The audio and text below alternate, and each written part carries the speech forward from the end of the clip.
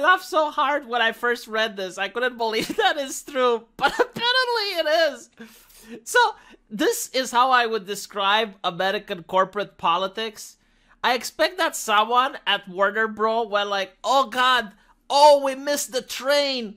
Oh, we missed the bandwagon. Oh, we need to do something. We need to do something. Give some money to the refugees from Ukraine. No, like something that doesn't have any world implication. Like something that's meaningless. But it gives us the aura as if we're good people and as if we care. So what can we do? Oh, I know. We're going to cancel the Russian language version of Gotham Knights. Oh, checkmate Russians. Like, how many of you actually know English? Like, you play video games, you play Batman Arkham Knights.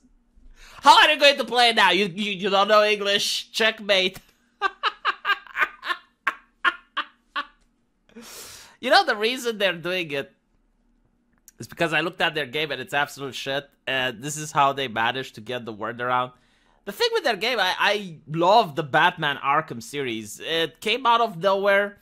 Was a very good game. Unfortunately, the only criticism that I had was that the combat was kind of boring at the time. I mean, it's basically like you spam the left mouse button, and whenever someone tries to attack you, you spam the parry button. That was pretty much it. But, like, instead of building on that, instead of making something else that the fans wanted, they decide, you know what we need? We need to put levels in the game. We need to make it like an RPG. And make it open world. But I like that. I mean, the previous ones were open world, but make it even more open world where you can get whatever you want.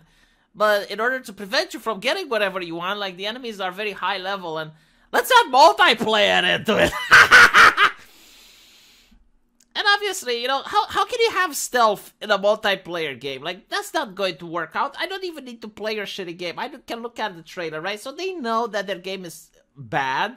And what they want to do is like, oh, let's drag some attention. Oh, well, let's piggyback on the human suffering that's happening in Ukraine. Oh, yeah, we care so much. It's like, we're going to remove the Russian thing. And by the way, like, the whole thing with guilt by association, like, I never understand. You need to be such an American to believe that guilt by association will work. Oh, we're going to take the Russians' McDonald's and we're going to make the Russian feel uncomfortable. And then he's going to rise up against Putin. This is Eastern Europe, motherfucker. Like, life was harsh before the McDonald's left. Okay? Like, our parents experienced the famine in Eastern Europe. Russia had it worse. Like, for them, it's another Tuesday.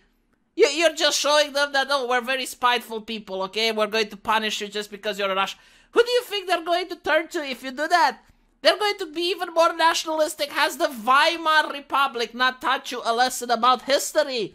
Do you not think that historically, when a nation feels threatened from the outside, it becomes more nationalistic rather than less? Obviously, Warner Brothers isn't the one that's responsible for this, but I keep seeing like this mentality forming on the Twitter. It's like, oh yes, we need collective punishment. We need collective guilt. It doesn't matter if you did something or not, but you were born wrong. You need to rise up against Putin, and we're going to take your McDonald's away, and you're going to do that. It's like, what the fuck is wrong with these people? Like, that's not how human beings work. And seeing all these companies, like, jumping on the bandwagon, you know, instead of donating money to the refugees or helping people, they're like, oh, yeah, we're going to do this trivial nonsense that no one cares about. Let me know what you guys think, though. And I'll see you in the comment section. Take care.